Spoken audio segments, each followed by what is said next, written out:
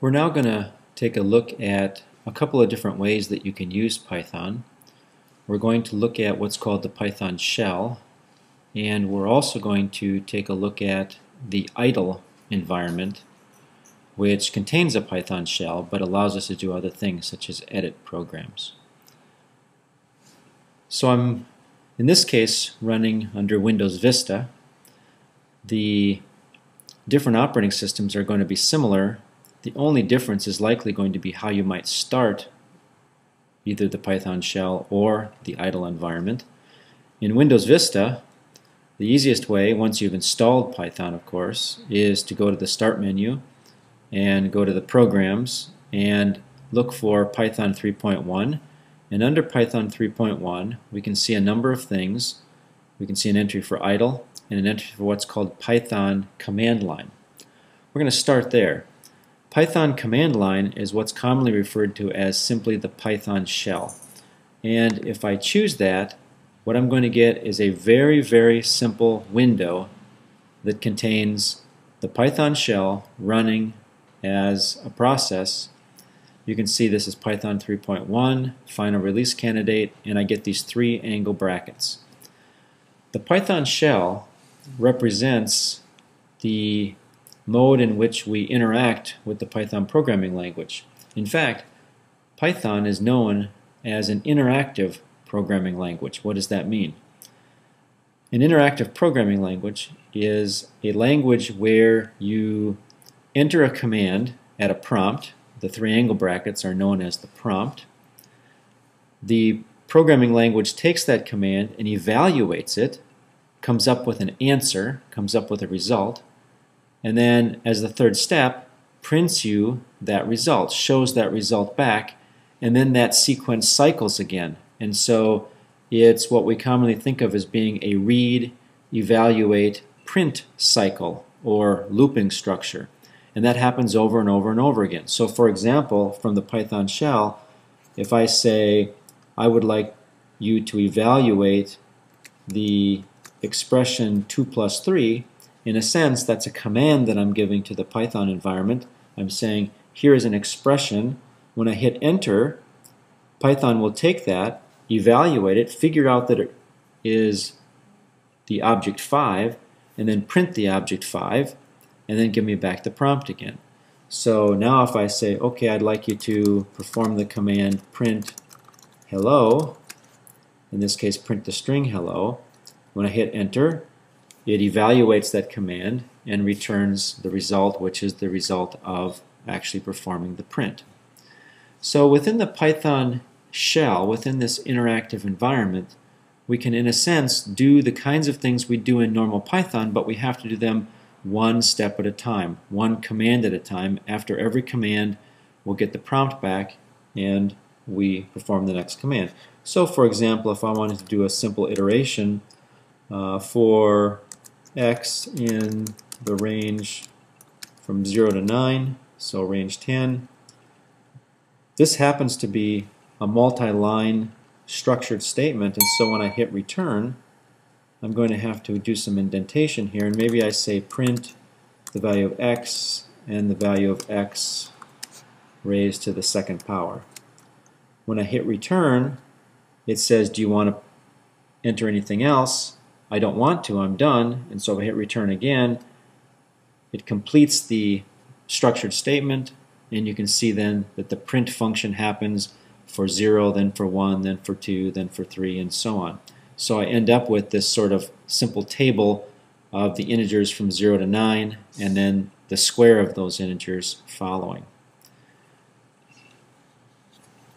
If I want to now sort of change my mode of thinking and talk about writing complete programs, more than likely it's going to be difficult to write a complete program one statement at a time interactively. The main problem is going to be that I don't have a way to go back to what I have written before, especially if I made a mistake. How can I go back and change it?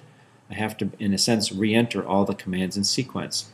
And that's where the integrated development environment comes in. So I'm going to close the Python shell, and I'm going to go back down, and in this case I'm going to pick Python 3.1, but I'm going to pick idle. Idle comes with the Python environment. And you'll notice that in a sense we have the same thing we had before. We have a Python shell. Python 3.1, everything looks the same, 3 angle brackets, it's the interactive environment. However, the difference here is pretty substantial because now we have a number of menus available as part of this integrated development environment. Under the File menu, we can do a number of things. In particular, we can create new edit windows. We have a complete editing menu with cut and paste and searching capabilities.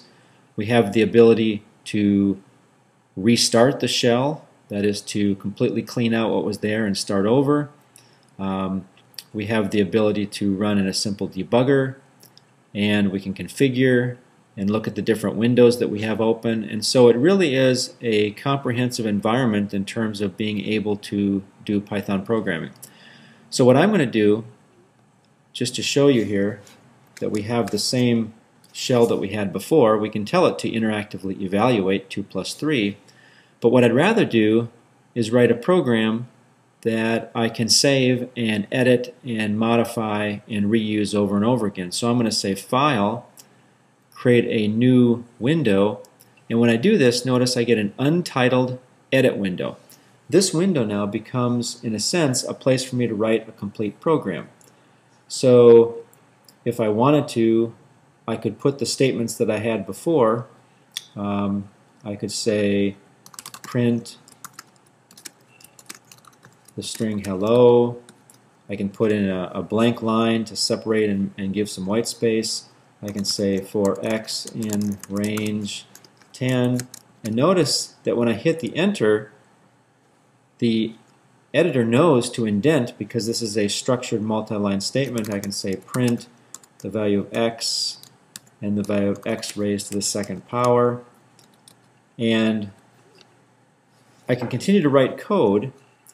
I think that's enough for this example. You'll notice that the menu options that are provided now include a run menu. The run menu says, I would like to execute this entire sequence of Python commands all at once. That is, I want to, in a sense, execute these as if they were being entered at the Python shell one at a time. Now, before I can do that, I have to save this file, and so I'm going to do a save as, and it's going to ask me where do I want to save it, and just to make life easy, I'm just going to put it on the desktop. And the file name I'm going to give it, it can be anything that I want. Let's call it first program, but here's the special case. We always have to enter Python programs with a .py extension. So we'll save that, firstprogram.py. We'll save it to the desktop. And now I can go ahead and run this, and we'll notice that when I run, it goes back to the Python shell, and it shows me the result of performing all those statements. And so here's the print of the word hello, and here's the iteration from 0 to 9, printing the integer as well as the integer squared. If I go back to the program window now, I can make a change. I could come here and say, let's just make this, instead of range 10, let's make it go range 5. Once I make that change, had I been working at the Python shell, these would have been separate entries, but now this program can simply be saved. So I can say file save, and then I can come back up here and run it again, and we'll notice when we go back to the shell now, we get a restart, we get a cleaned out shell, and now the program is executing, but now in the mode that it's only going to go iterating from 0 through 4. Finally, I could come back to this same window again, and I could say, alright, let's change this to say hello world. Let's change this to go from 0 to 7. And now what you'll notice here is that I'm not going to save this. I'm simply going to go to the run menu, and I'm going to say run module. I get a message then that says I have to save before I can execute. So I don't have to save as a separate step. I can try to run the program. It will then ask me if I want to save. I can say okay, go ahead and save it, and again we get this third execution. So it's not uncommon that when you're doing Python programming, you open up an editor, you create your program in an edit window, and you run the program multiple times. Each time the shell gets restarted, and you work back and forth between your program window and the Python shell to see where the results are. When you're finished, of course, you can exit out of the idle environment and come back later and write more programs.